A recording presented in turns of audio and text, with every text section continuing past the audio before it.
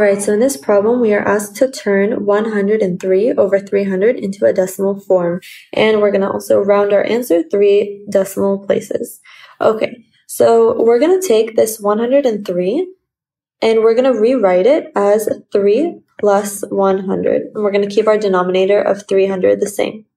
So we can rewrite this fraction into 3 over 300 plus 100 over 300.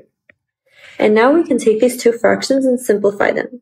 If we divide 3 over 300 by 3, they're both equally divisible by. So we're going to have 1 over 100. Plus, we're going to cancel out these zeros, and we are going to be left with 1 over 3. So now we're going to take both of these fractions and turn them into decimals. We know that 1 over 100 is 0.01. Because we have 2 zeros after the 1, we're going to move this decimal place 2 times to the left. And now we're going to take our 1/3 and we're going to turn it into 0.33 or 333. It goes on forever.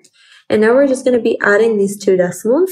So we're going to take 0.333 plus 0.01. We're going to add another 0 for just the sake of the problem. And so now we're going to be adding these two decimals. So we're going to have 3, 4, and 3. We're going to keep our decimal place. And so we have 0.343 as our decimal that is equivalent to 100 over 300, 103 over 300.